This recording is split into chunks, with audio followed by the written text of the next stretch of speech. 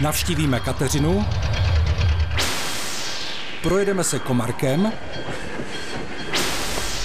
a budeme stěhovat Rowanzug ze Švýcarska do českého Kořenova. Cing, na zdraví. Z hrnečku, které jsme dostali na Czech Rail Days, děkujeme Železnici 600. Děkujeme, z Vracova, jsou krásný, vy. A čím to pijeme? No čím to pijeme spíš? Co to pijeme? Mně to přijde tak jako...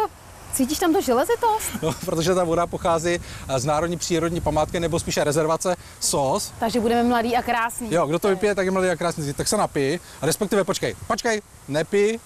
Běž se nejdříve převléct, protože pojedeme na výlet do SOSu, kde je úzkokolejka Kateřina. No to jo, tak to já si vezmu tenisky, pěkně, kraťasy, tílko a my jedeme. Železnici zdar. SOS, Kateřina. A na zdraví.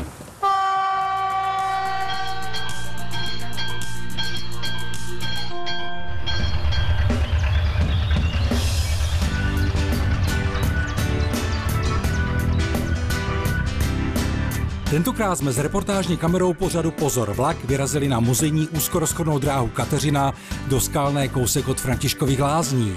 Nejenom, že je tato dráha o rozchodu 600 mm sama o sobě zajímavá, její atraktivitu navíc násobí ten fakt, že projíždí unikátní národní přírodní rezervací SOS, ale všechno hezky po pořadě.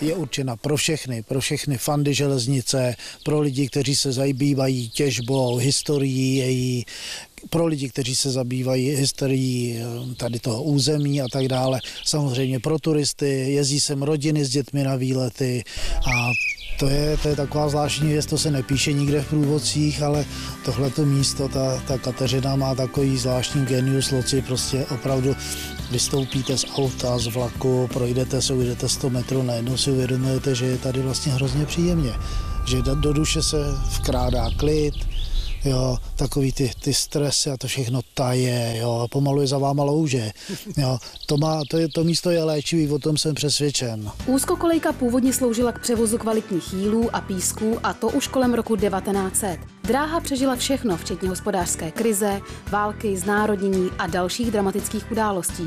Nyní úzkokolejná síť patří společnosti LB Minerals, která změnila technologii přepravy jílů a tak drážku nepotřebuje, což vedlo k hezkému nápadu. Zahájit turistický provoz. Ta síť dříve, když vlastně spojovala ještě další lomy a provozovny, tak měla přibližně asi 30 kilometrů.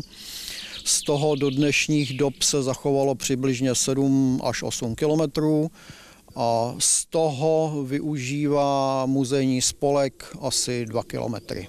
Díky vstřícnosti členů muzejní úzkorozchodné dráhy Kateřina jsme se dostali na ty úseky tratě, které nejsou návštěvníkům drážky běžně přístupné. Byla to zajímavá projížďka.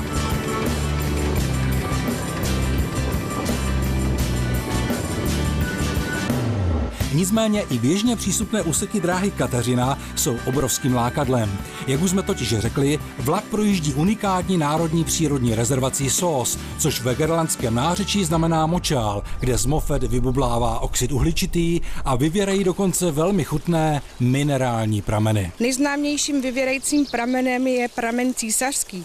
Ten si zde mohou návštěvníci načerpat. SOS je naším nejunikátnějším přírodním celkem. V roce 1962 bylo toto území vyhlášeno národní přírodní památkou. A k tomu můžete zavítat i do atraktivních expozic SOSu a dozvědět se hodně zajímavého o naší dávné až pradávné minulosti. Jsme v závěru naší návštěvy muzejní úzkorozchodné dráhy Kateřina. Zaujala? Překvapilo vás, že jste nikdy neslyšeli o SOSu? Nic se neděje. Vyražte do Skalné a užijte si některý z víkendů v této úžasné rezervaci.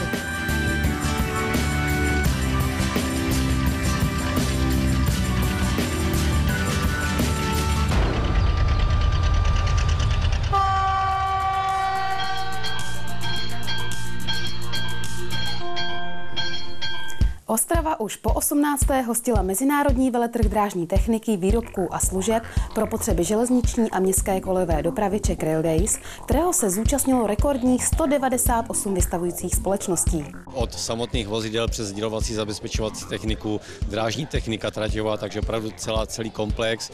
plus 3denní konference zaměřená na téma vysokorychlostních tratí. Hlavními atrakcemi veletrhu byla speciální vozidla Správy železniční dopravní cesty. Generální ředitel SŽDC Pavel Surý slavnostně pokřtil například vůz MTV pro kontrolu, údržbu a opravu trakčního vedení, kde je instalován jeřáb, zdvihací pracovní plošina, ramena pro manipulaci strojovým vodičem a věž pro kalibraci výšky trolejového vodiče s měřícím sběračem. Velkou pozornost také vyvolala diagnostická jednotka DJNDT. Slouží k zjišťování defektoskopických vad kolejnic. Tím dojde k zvýšení bezpečnosti železničního provozu. Velmi nepříjemná mimořádná událost se odehrála na začátku června v Přerově. Ze zatím neznámých důvodů strojvedoucí společnosti EXPRES projel návěst zakazující jízdu a jednotka se následně srazila se zarážedlem na kusé koleji. V důsledku srážky bylo zraněno 17 lidí. Celková škoda byla odhadnuta na 20 milionů korun. Šetření samozřejmě probíhá, my se zaměřujeme nejenom na technický stav vozidla, kde jsme zatím nenašli žádnou závadu, ale především na lidský faktor. Budeme zkoumat, jak strojvedoucí reagoval, hlavně co dělal, když cítil, tak jak vypověděl nevolnost. Velmi podobná mimořádná událost se odehrála v červenci roku 2015, kdy strojvedoucí Českých drah projel na Masarykově nádraží zarážedlem až do odbavovací haly. Při vyšetřování vyšlo najevo, že strojvůdce vypnul systém AVV, který by soupravu bezpečně dobrzdil. Prý k tomu došlo omylem rukávem. Na jednotkách EXPRES podobný systém není vůbec nasazen. Drážní inspekce by určitě uvítala každé technické zařízení, které by mohlo podobné mimořádné události zabránit. AVV může samozřejmě zastavit vlak, víme, že zastaví vlak, když je potřeba. Na druhou stranu není to zabezpečovací zařízení, Evropská unie požaduje na všech tratích ETCS. Železniční společnost Slovensko má podle slovenské televize problémy s jednotkami řady 861 z produkce ŽOS Vrútky. Více než třetina jednotek z celkových 32 byla ke konci května odstavena z provozu s tím, že některé jsou v servisu až půl roku. Problémem jsou motory a chlazení jednotek. ŽOS Vrútky se brání tvrzením, že problémem jsou komponenty, které dodávaly společnosti MAN a Voigt a že tyto problémy odstraňuje bezplatně. A na závěr si prozradíme výherce minulé soutěže.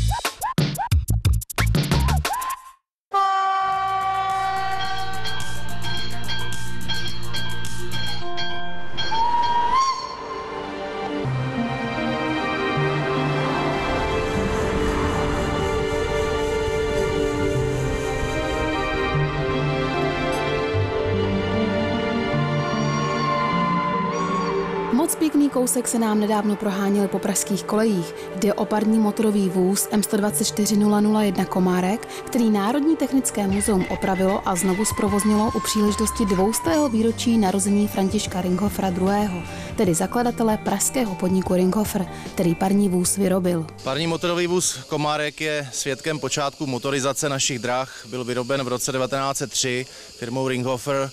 Kotel speciální konstrukce dodala firma Komarek z Vídně. Bylo to vozidlo, které mělo uspořit náklady, zejména při provozu na lokálkách, kde byl provoz klasických vlakových souprav příliš drahý. Ty parní vozy skutečně měly daleko nižší provozní náklady než běžná vlaková souprava, měly zase určité nevýhody, byly svým způsobem poruchové, vyžadovaly jinou obsluhu, ale i tak se prosadili na tratích nejenom v rámci Rakousko-Uherska, ale i v jiných zemích v Evropě a byly vlastně takovými pradědečky těch dnešních motorových vozů, bez nich si dopravu na železnici nelze představit.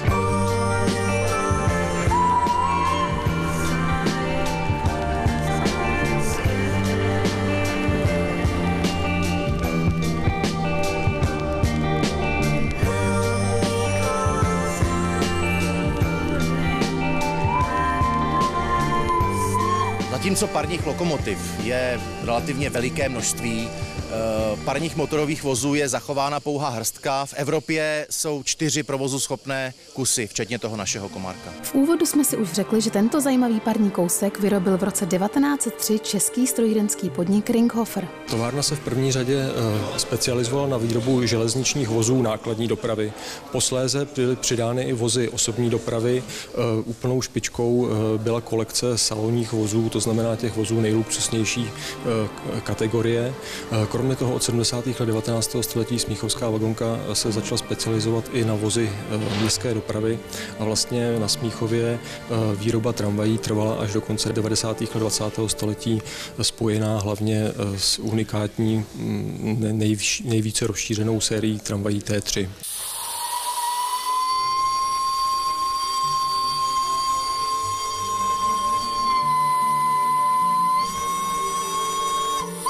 Ale zpět ke Komarkovi. Nechybělo mnoho a dnes jsme tento parní klenot nemuseli vůbec obdivovat. Vůz byl po skončení pravidelného provozu na trati Opočno-Dobruška v roce 46 odstaven. Plánovalo se jeho zrušení, jeho likvidace, stejně tak, jako byl zlikvidován vlastně ten druhý vůz 002. K tomu ale nedošlo a v roce 49 putoval do Národního technického muzea, byl vystaven v dopravní hale muzea na Letné, až do roku 2005, kdy byl z expozice vyjmut a převezen k revitalizaci do Českých Velenic. Komarek sloužil na lokálkách, ve zkušebním provozu to bylo na posádkovském Pacifiku krátce, zkoušel se na trati do Dobříše, nicméně do trvalého provozu byl zařazen až v roce 1906 na trati Louny-Libochovice. Tam vydržel přesně 4 roky a v létě 1910 byl převeden na lokálku Opočno-Dobruška, to je kratičká lokálka ve východních Čechách, kde zcela vyhovoval v provozu až do roku 1946. Říkáte si u televizní obrazovky, že byste se Komarkem také rádi svezli? Tak si v kalendářích zaškrtněte sobotu 26. srpna. Komarek bude pro vás v rámci Dne otevřených dveří Chomutovského depozitáře Národního technického muzea připraven na úžasné historické jízdy.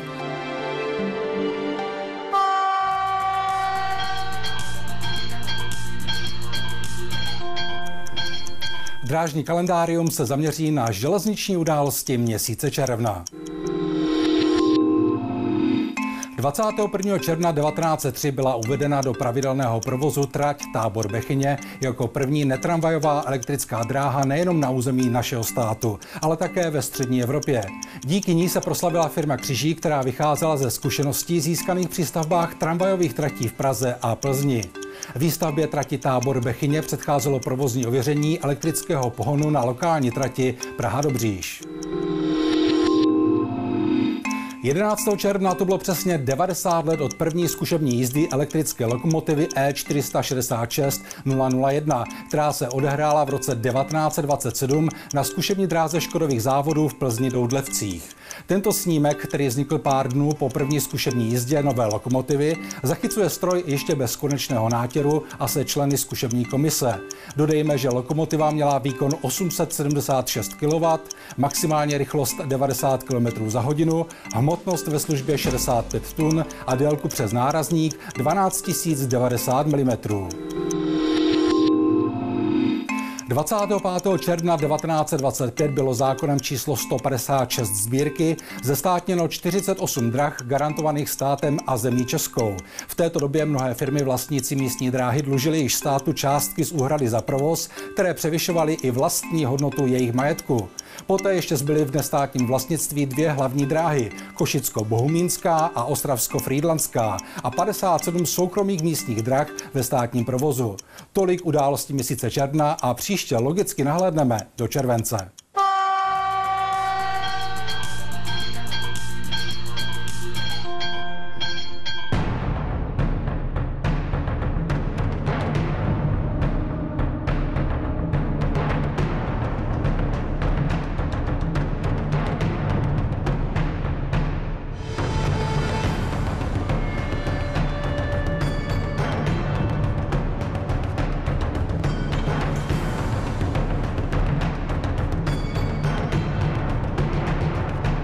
Pokud má být pro Evropu někdo vzorem ve fungování železniční dopravy, pak je to jednoznačně Švýcarsko. A to nejenom co se týče důmyslnosti a hustoty železniční sítě, ale také v oblasti spolehlivosti a atraktivnosti především horských tratí. My jsme se s kamerou zaměřili na ozubnicovou trať Kleine Scheidegg-Jungfraujoch, což je nejvyšší místo v Evropě, kam vedou koleje. Ale zaměřili jsme se na ní trochu jinak, než byste asi čekali. Jsme ve švýcarském Kallnachu, kde srdce lidí milujících železnici štěstím poskočí, když vidí, co tu je unikátních kousků. Nás ale zajímá tento ozubnicový vlak Rowanzug. Lokomotiva vyrobená v roce 1904, s vozy číslo 21 z roku 1925 a 22 z roku 1951, které vozily turisty v úseku Kleine Scheidegg a Eismeer. Naposledy vyjel tento Rowanzug v říjnu roku 2007. Společnost Jungfraubahn předala tento vlak našemu železničnímu muzeu v roce 2007. Pokud bychom o něj neprojevili zájem, byl by sešrotován a dnes by tak existoval pouze jeden exemplář v dopravním muzeu v Lucernu. Těšili jsme se, až ho vystavíme, ale musíme své snažení ukončit. Tady měla stát výstavní hala, ale firma, která nám původně dala tento pozemek k dispozici, ho nyní chce zastavět a my musíme do konce roku odtud vše odstranit, i za cenu sešrotování. Naštěstí o Rowanzug projevila zájem česká železniční společnost Tanvald.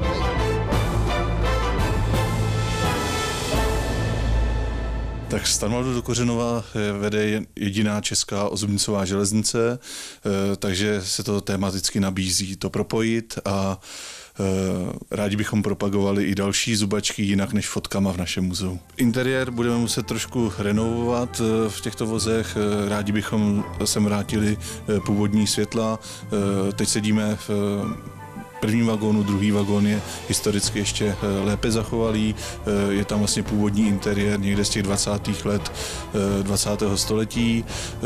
Předpokládáme, že obnovíme trošku i exteriér, tím jak to stálo zde venku na větru a dešti, tak bude potřeba celou soupravu obrousit a znovu nalakovat. Železniční společnost Tanvald po měsících vyjednávání s rodinou Vymanových podepsala bezplatnou zápůjčku na 20 let. Jenže, jak dostat technický unikát evropské úrovně ze švýcarského Kallnachu do českého Kořenova bez poškození? Převozu se ujala společnost Universal Transport, která se proslavila přemístěním naganského letadla Tupolev TU 154 z Prahy do Konovic. Lokomotivu jsem vezl také, převáželi jsme exponáty pro Národní technické muzeum v době jeho rekonstrukci a to bylo vlastně z Národního technického muzea na Letné do depozitáře v Chomutově.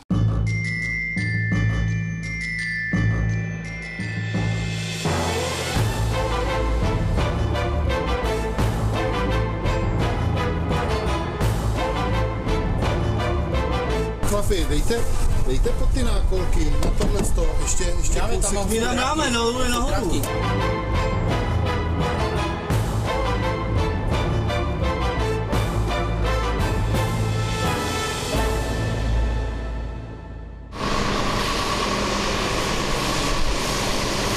Po 4 hodinách nakládání se Rowanzug vydává na téměř 1000 kilometrů dlouhou dešťovou pouť ze Švýcarska přes Německo až do výtopny v Kořenově, kde nachází svůj nový domov.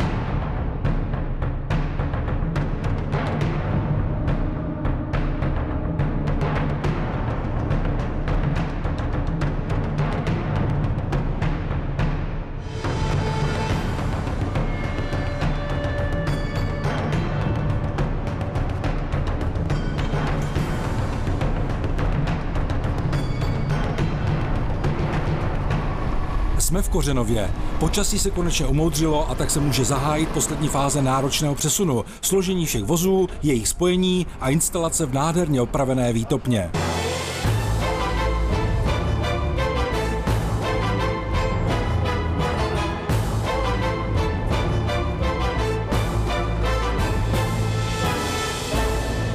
Souprava je ve stavu, v jakém vlastně v roce 2007 dojezdila, potom stála 8 let venku, takže má trochu loupaný lak.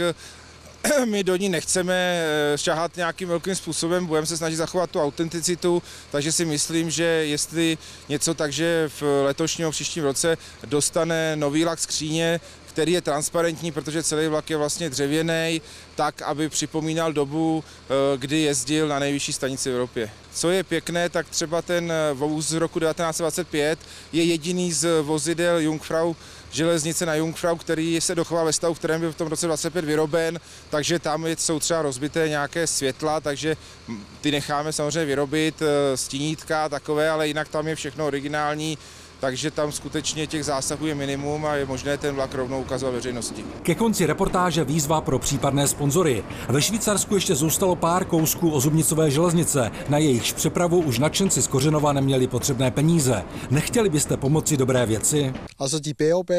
Jde o lokomotivu společnosti BOB z roku 1914, která byla kdysi vystavena v Bernu. Nemá motor, ale jinak je v kompletním stavu. Dále sněhový pluh od VAB z roku 1912 plus ozubnicová náprava z roku 1889. Nabízíme také mechanická návěstidla a další věci. Nakládku zde v Kercers uhradím já, ale přepravu musí zaplatit druhá strana.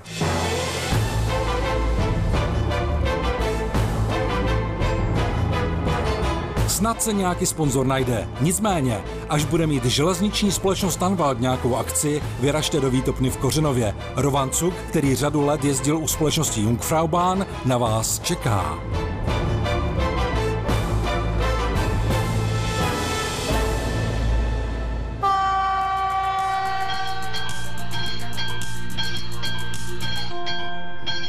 Ve vlaku dnes navštívíme restauraci. To nebylo možné vždycky. Naše železnice byly stavěny tak, aby po určitém čase mohl cestující navštívit nádražní restauraci.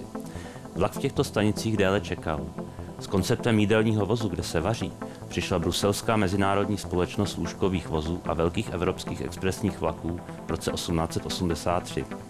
Provozovala až do roku 1949 s výjimkou protektorátu jídelní a lůžkové vozy i u nás. Každopádně koncem roku 1958 vzniká pod hlavičkou ČSD podnik jídelní a lůžkové vozy. Jsem restaurační vůz Československých státních drah. Pobyt v depu nebo ve stanici mě nudí. Připadám si tu prázdný. Jsem totiž společensky založený a mám rád rychlou jízdu. Moje posádka se sešla jako obvykle v provozní kanceláři. 2 hodiny před odjezdem. Dneska je svezu do Berlína. Ivan má zkontrolovat své podřízené. Ale u tak sehrané party je to opravdu jenom formalita.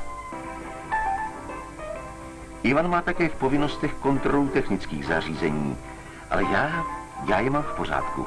Jako vedoucí kontroluje Ivan také osobní, provozní i vozové doklady, zásoby vody a paliva, ale především zásoby potravin, to znamená všechno, co ve mně zůstalo z předchozí jízdy k jídlu a k pití. Vidíte? Jaroslav mi připravuje jídelnu, aby se ve mně hosté cítili dobře.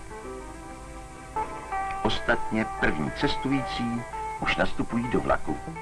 Je 10 minut po poledni 11. července 1978 a my odjíždíme z nádraží Praha-Střed dnes Masarykovo rychlíkem Progress.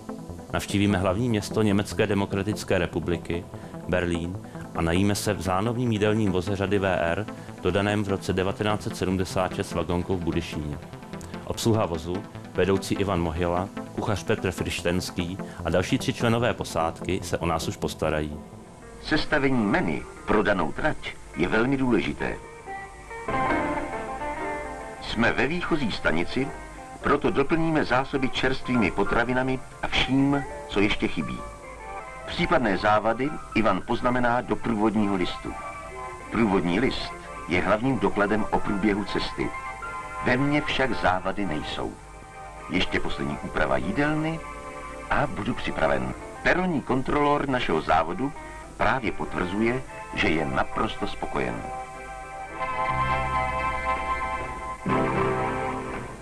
Tak a jedem.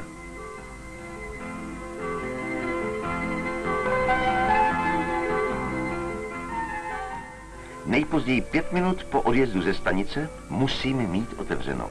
Ivan prochází soupravu a zve cestující do jídelny.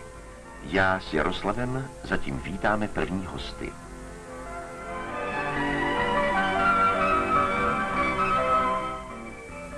Jako vedoucí odpovídá Ivan za evidenci všech výrobků vydaných z kuchyně.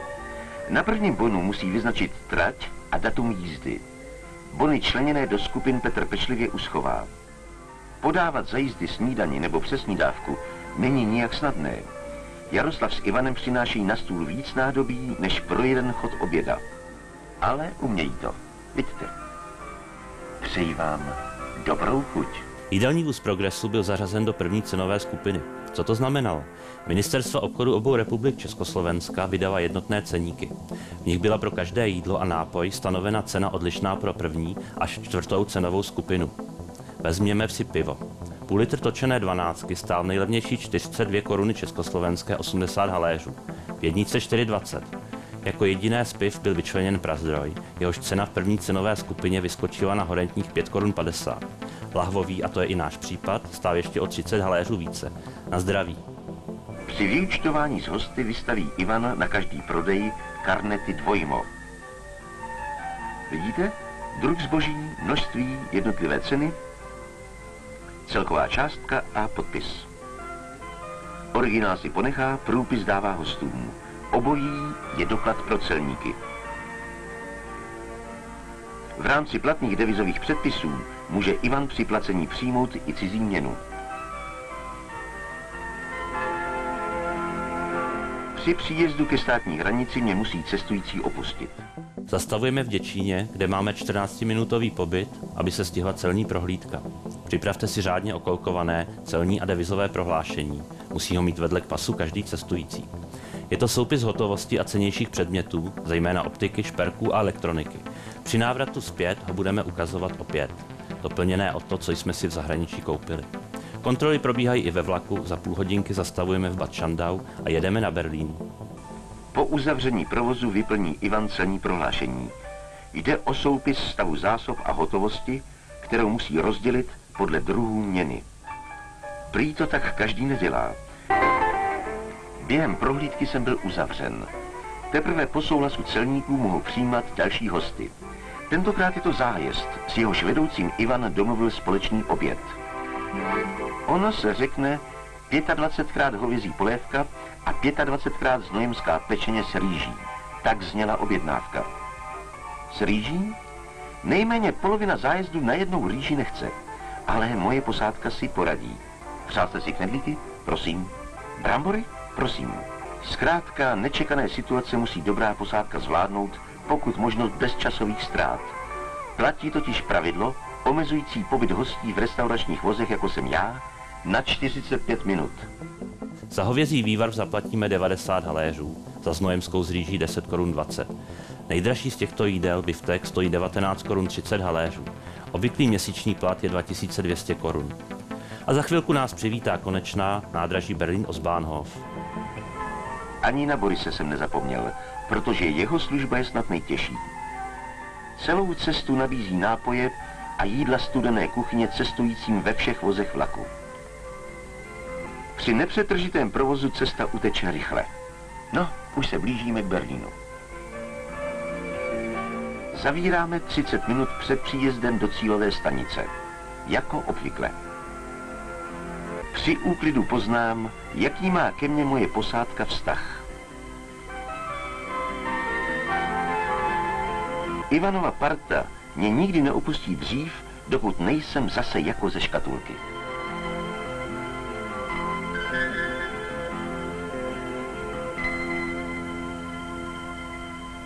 Jsme u cíle.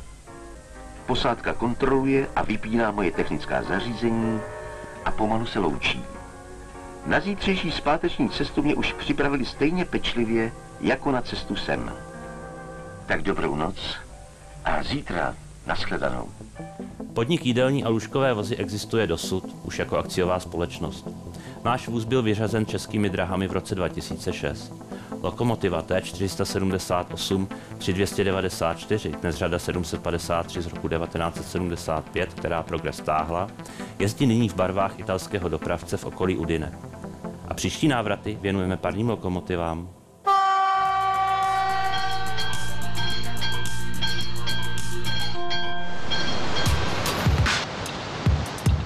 Toto je železniční trať na jihozápadě Anglie. Zdejší inženýři chtěli pokořit přírodu, ale příroda tak trochu trápí zdejší inženýry. Inu, větru a dešti, ba ani vodě prostě neporučíš.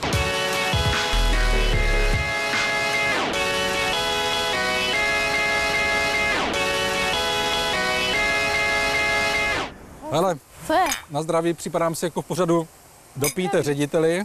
Ty to nepiješ. Ale jo, piju, ale je to takový zvláštní, víš? Ale ty jsi zapomněla, že budeš mladá, krásná, a už jsem jenom krásný, že jo? Já bych ti k tomu něco řekla, ale to bychom nechali. Soutěž. Nicméně, máme soutěžní otázku. Ptáme se na to, jak se jmenovala úzkokolejka v Národní přírodní rezervaci SOS. A já to vím. A pokud to víte taky, tak odpovídejte do 15. července 2017 na uvedené adresy. Pozor, prosím vás, celá jména, adresy. A budeme se těšit. Mějte se krásně a železnici zdar. Jo, a na zdraví. Na zdraví, železnici. Pojedeme do toho SOSu, kde na SOSu je co? Úzkokolejka, kateřina, tak na zdraví. No my jedeme, jo? Tak zatím čau. Ale ještě bychom se měli ťuknout aspoň, ať to vypadá trošku jako to. Cink, tak si ťukneme. Krásný. Mimochodem tyhle herníčky jsme dostali na checklist od železnice 600, líbí? No, z Vracova, mně se moc líbí. Ne, z Vracova to zní jak zvracení. Z Vracova.